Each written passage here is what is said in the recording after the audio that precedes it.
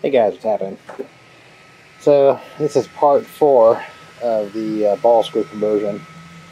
I'm trying not to make the videos too long, but so I'm currently printing out the extension piece right here. So I needed to extend over my cable chain. I actually designed this on it's on my Thingiverse page, the cable chain system. So it used to actually mount at the top of my stepper. Now that I converted this whole new upright thing here, the whole Z-axis, it's going to be an extension that comes over to hits this 2020 rail. So that's what that is. I'm printing that out right now.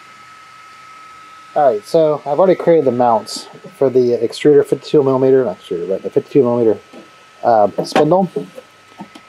So, gotta get that off there. I printed this out in 100% infill. All these parts will be on my Thingiverse page. So if you want to do this ball screw or do just like this, even all my stuff, my chip containment system, all that stuff, all these things, so probe holder. Alright, so I gotta get this off, and I actually created it. There's a 10mm gap, so I can put some clamping force on it. And I have some, it's actually M5 screws, which I have somewhere around here. So I'm gonna get that unscrewed and get things mounted first. Then I'm gonna do the wiring. I'm going from a NEMA 17 to a NEMA 23, so I gotta figure out the wiring situation too. So, alright, got the spindle on there. Like I said, it's really solid. It's 100% plastic. I gotta get these things figured out. What's funny is it's in Chinese, so I don't know what the color's what. Like the colors are actually in Chinese. So I gotta get those. I'm actually gonna be, obviously the cord's not long enough, so I'm gonna try to find a way to adapt it to the existing plug. In case I ever have to go back to a NEMA 17 or something like that, I'm gonna re-fish all this down again. So I might have to take one of those connectors off of my extra boards. I might have an extra connector. I'll have to look. So time to get done with the wiring here. So if you're not familiar with stepper motors and stepper boards, there's typically going to be two different channels. Your A and your B, and each actually has a color code. So I want to make sure whatever's coming off the board is actually wired correctly, because the coloring is a little bit different between that connector, the stock connector, and this motor here, this new 23. So it's got to make sure they're in the right order, and we're gonna have serious problems. Got some connectors on there.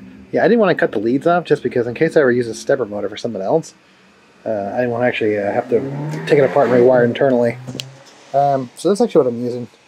Got this over to Marvac, but I just cut a couple of these things off, and then just gonna slide those pins into the right spots on this connector. So in case I ever want to go to a NEMA or whatever, back to NEMA 17 or whatever, the connector's there. And plus, if I get this messed up, I can flip them around. All right, so I need to get my air assist back on. So I created this little adapter piece. So it adapts a 2020 rail to one of these. What brand is it? Sucky. So I think in my original, 3018 air assist page, I actually had a link to this thing. Alright, so there's definitely something going on with my NEMA 23 motor. Well, I don't think actually the motor's bad. I think the control board doesn't put off enough current to control this thing. And it kind of sucks. It's one of those ones with the integrated drivers. I do actually have MKS DLC 2.0's boards. Made their videos about that. Created some boxes for them. But yeah, I don't know. I can't get this thing to work right. So at least with the current board. So I do have some extra NEMA 17 drivers. This is the original one that came off it. It has an integrated lead screw. I can't use that one, but I do actually have a NEMA 17 from. It's actually a larger, higher amperage one, which you want. You want more holding force. So I'm gonna use that. But like last night, I created this NEMA 23 adapter. NEMA 23 to NEMA 17 adapter, which is going to go up here, and it's going to adapt it to a NEMA 17, and I already have the coupler. I'll show you what's up. But yeah, it screws from the bottom here. So I got to pull out the support material, but then it goes like that. And it sits right in there, and like that. And then, yeah, it's going to screw, so it's going to clear. But, alright. Alright, done with this thing. So, that's what a 3018 CNCs actually should look like. I mean, you could buy from the factory like this. I'd have bought it like this. ball screw. I mean, NEMA 17 is not great, but you know, as long as you're not cutting anything crazy, you're not going too fast. So let me show you real fast. So it sucks I had to go to the NEMA 17, but I don't think the driver could put enough current out to run it. Tool on. It's definitely a lot quieter, less vibration. Before it was super noisy, a lot of vibration.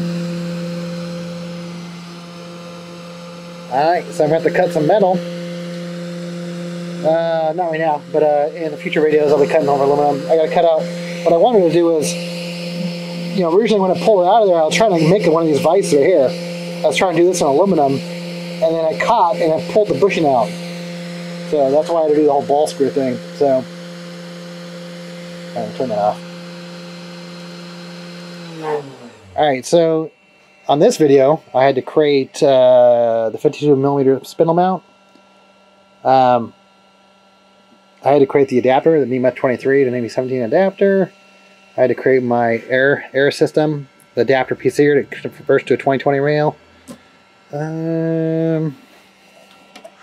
Oh yeah, then also the cable chain. So before, I don't know where I put it, but the cable chain used to mount to the top of my, here it is. So it used to mount to the top of my NEMA 17 because it was lower, you know, I could do that. But this one just mounts as 2020 right here. And I have zip tie holes so basically I can zip tie it in there. All this stuff will be my Thingiverse page on my ball screw conversion page. So, alright.